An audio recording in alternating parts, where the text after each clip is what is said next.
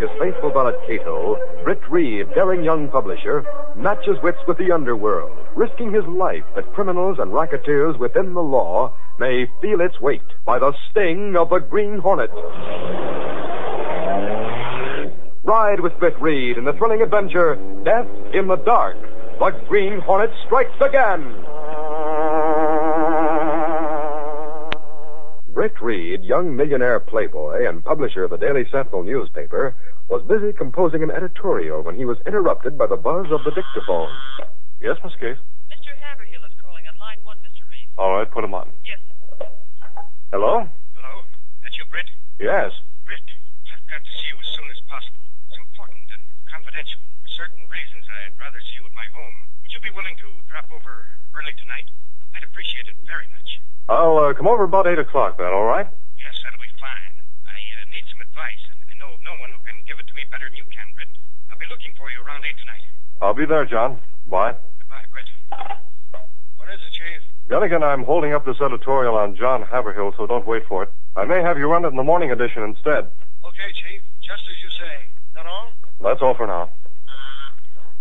Mr. Reed, do you have that editorial ready? It's getting close to the deadline for the next edition. I just spoke to Gunnigan in this case. I told him not to wait for it. You mean you've changed your mind about Haverhill? That you decided not to back him for the council? No, so far I'm still for John Haverhill. He has a clean record, and he's shown himself to be sincere in striving for the betterment of the city. Too bad the voters hadn't shown enough interest in Dunlow's past.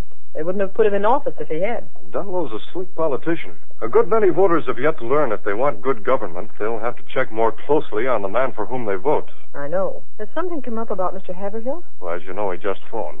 Seemed upset about something. Wants to see me. I thought I'd wait to find out what's up before I go out on that editorial, that's all. I see. Oh, by the way, phone Cato at my apartment. Tell him I'll dine downtown. I'm seeing Haverhill at his home at 8 o'clock tonight. All right, sir. I'll call Cato right away. Good. Rather curious to know just what could upset a man like John Haverhill. So I don't want to be late for that appointment.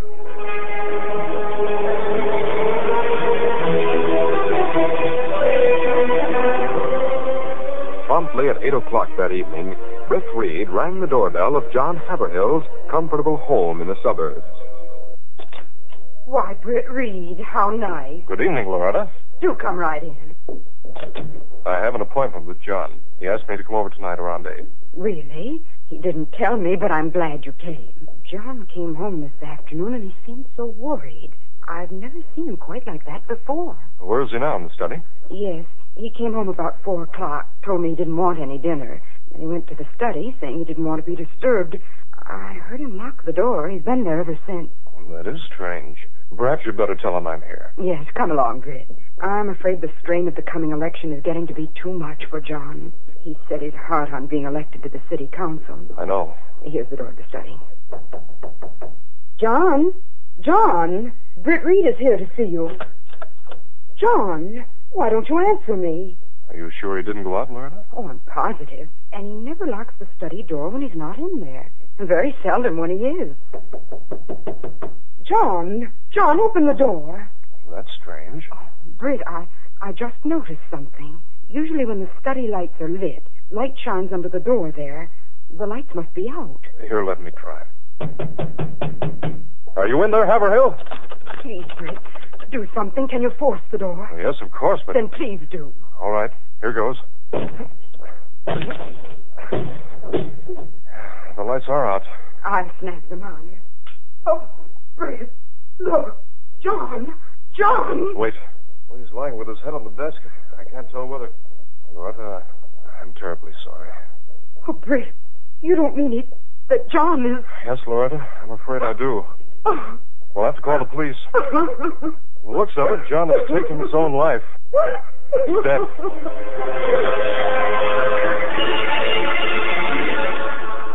Britt Reed notified the police of John Haverhill's death. Later, in Haverhill's study, Reed stood talking to Sergeant Burt from headquarters and to Mike Axford, a reporter on his own newspaper. Well, Mr. Reed, looks like a cut-and-dried case of suicide, all right. The gun laying there on the floor with Haverhill's prints on it and the powder burns on his coat and all. Poor guy. Shot himself right through the heart. Yeah, it's sure a blow to Mrs. Haverhill.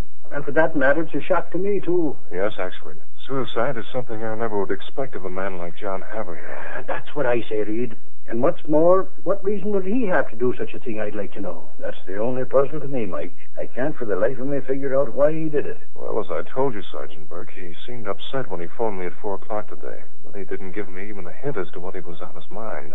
Funny his wife didn't hear the shot. I asked her about that. She said she was in another part of the house and maybe wouldn't notice it because she had the radio on most of the time. I see. Mrs. Haverhill told me his finances were okay. Poor guy. With a name he made for himself, raising funds for the city, as chairman of the Citizens' Welfare Committee, with the Daily Sentinel backing him, he had a swell chance of winning the election. That he did, Sarge. Yes. He was to have been the guest of honor at a banquet by the mayor's committee tomorrow night, which time Haverhill was going to turn over the funds that were donated to his committee. Well, Axford, we'd better get back to the Sentinel. Okay, Reed. See you later, Sarge. Yes, sure. So long, Mike. Good night, Mr. Reed. Good night, Sergeant Burke.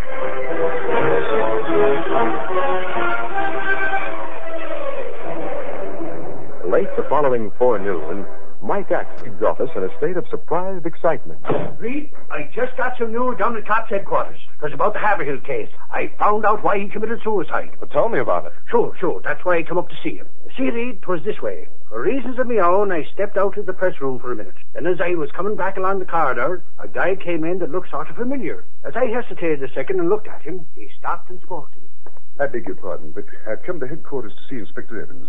Can you tell me which office the inspector's in? Sure, glad to. Say, aren't you Mr. Kingman? My name is Kingman, yes. If you don't mind, I'm in a hurry. Oh, yeah. You want to see Inspector Evans. Second door down the corridor to the right. Thank you very much. Well, Mr. Kingman, what brings you here this morning? I came about the Haverhill case. Come in. He left the door open. Chair. I move a little closer and get an earful. The Haverhill case, you say? What about it?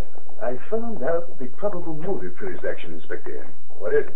As you know, I've been acting treasurer for the Welfare Committee of which John Haverhill was chairman. Yes, I know. Haverhill checked the collections and donations each day during our drive. Then turned the money over to me, the bank. Well? The drive ended the day before yesterday. The money for that day amounted to more than $20,000, which was put into the safe at Welfare headquarters. I expected Haverhill to turn it over to me yesterday morning, but he didn't. Since most of it was in cash, as soon as I heard the bad news about him, I opened the safe this morning in the presence of my secretary and found the money gone. And you think he appropriated that money for some pressing need, then killed himself? Exactly. It seems to be a logical explanation. But he wasn't the only one having access to this safe, was he? Yes, Inspector, he was. I had locksmiths come down and open it this morning. Well, why didn't you contact Mrs. Haverhill, see if she could find a notation of the combination among his effects? Well, I preferred not to be the first to start suspicion in her mind against her dead husband. Yet, so far as I can see, that would have been a normal request to make, since you did have to have access to that safe. Well, perhaps so, but I didn't see it that way. Well, no matter. I'm sure you acted as you thought best, Mr. Kingman. Thank you for coming to me with the news. Oh, not at all. I thought you should know the circumstances. As soon as I can check the exact amount that's missing, I'll let you know. And with that, he ups and left the inspector's office, barely giving me time to duck into a phone booth in the corridor. After he went out, I called Dunnigan and gave him the story. The other papers have it now. I can't believe John Haverhill would take that money. Funny thing, too. Mrs. Haverhill seems to think his finances are in good order. She said... Maybe she only thought so, Reed. Some guys are cagey with their wives about their finances, so I hear tell. Yes. And I can't bring myself to believe I was wrong about Haverhill. Yes, Mr. Reed? This case, get me everything that we have on Haverhill and also on Kingman. Have it all on my desk by this afternoon. All right, Mr. Reed. I'll get the material for you. Thanks, Miss Case. Oh, well, Axford. Yeah? What Kingman says turns out to be the truth. It'll prove that this is one time I made a grave error in judgment in backing Haverhill for city council. Time will tell. That evening, after spending some time at the office going through the material on Haverhill and Kingman, Britt Reed put certain items in his briefcase. Then, leaving the office, he went to his apartment where Cato, his faithful Filipino valet, was waiting. They discussed the Haverhill case. Do you believe what Mr. Kingman said to be true, Mr. Britt? No, Cato, I'm afraid I don't. Even though Kingman has built up quite a reputation for himself in civic affairs. Well, people put great faith in Haverhill. It'd have a bad effect on election now that it said he commits suicide over theft of money from welfare fund. I know that. Cato, I've come to a definite conclusion about the Haverhill case. A conclusion that may startle even you. Well, what startling conclusion you arrived at, Mr. Britt? Just this. It was not a case of suicide at all. John Haverhill was murdered.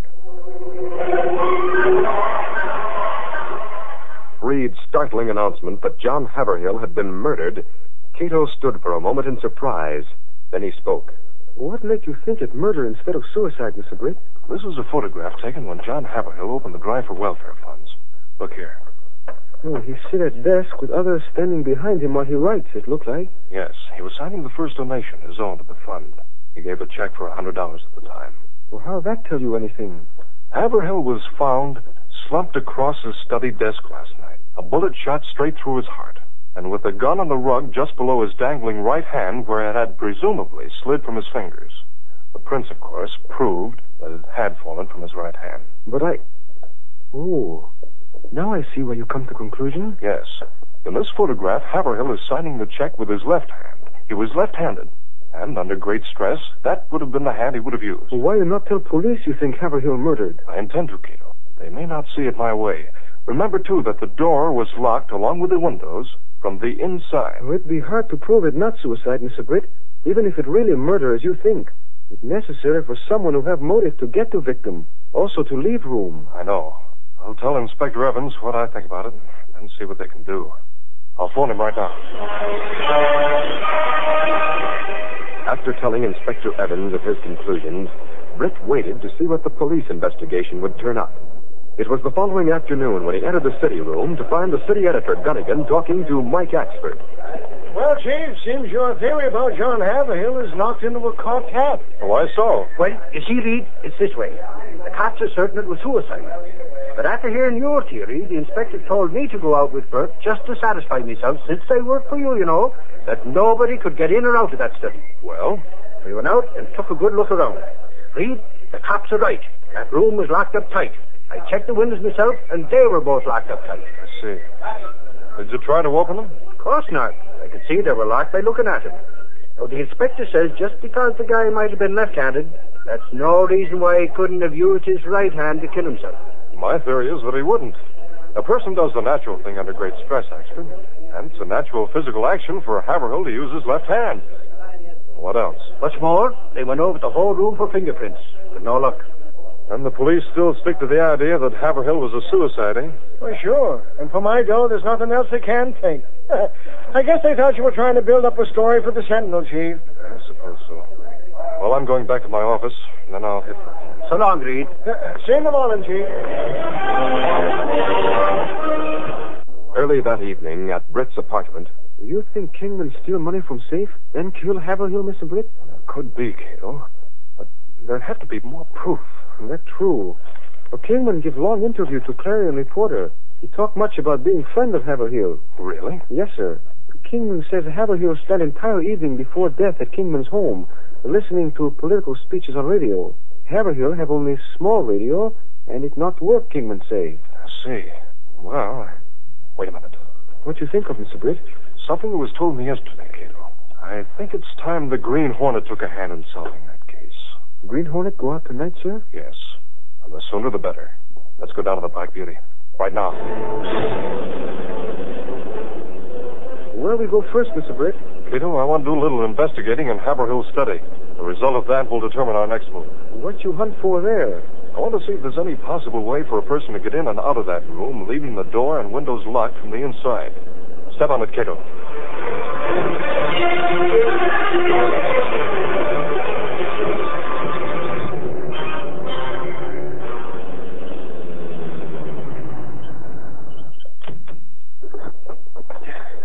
You tried to force window of Haverhill's study, Mr. Britt? No, Cato. I want to look at those windows as they are. We'll force one of the living room windows to get inside the house. The door to the study is open now because I smashed the lock when I found it. Come on. Moving like two sinister shadows across the lawn, Britt and Cato made their way to the living room windows of the darkened house. Using a fine steel instrument on the catch of the French door into the living room, it was only a matter of seconds when they were inside the study. Britt immediately moved over to inspect the two windows in the study. You notice anything? Nothing yet, Cato. Yes. Look here. I don't see anything wrong. Hold that flashlight closer. Yes, sir. Our eyes are just about on a level with the window catches, Cato. Oh, yes, that's right. Notice anything now? Well, they both come on top of window catch. Little raised edge that moved into groove of part and back when turned around. Try to raise that window with the catch still unlocked. Oh, it not budge, of course, with catch on. Now try this one. Yes, sir. Window opens, but catch still hooked. Yes. When one looks at it, it shows the catch is hooked. But it's a simple trick, Cato. The catch was hooked first. Then the two little screws were removed from the back part. As long as the window was down, the catch seems to be secure and locked.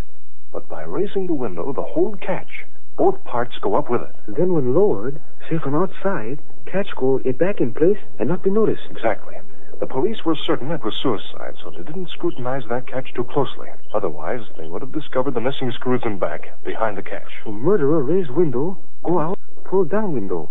Then rooms seem all locked up, with key on inside of door. That's very clever. That's how it was done, all right. Close the window. Yeah, but still, there's nothing to tell who is murderer. I hope before the night's over to make the murderer come into the open.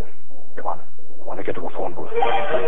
After leaving Cato in the Black Beauty, Britt had removed the mask of the Green Hornet and went to a phone booth where he made 2 phone calls. A short time later, at police headquarters... Police headquarters.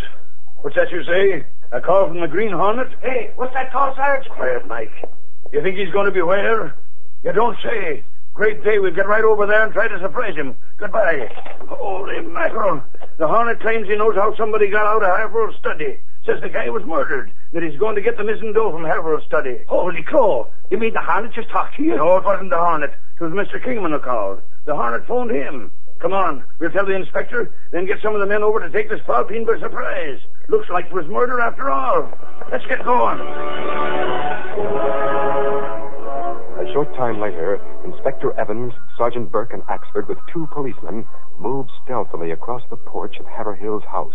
And not wishing to frighten away the person they had hoped to find in the study, they decided to effect an entrance with a master key rather than to awaken Mrs. Haverhill.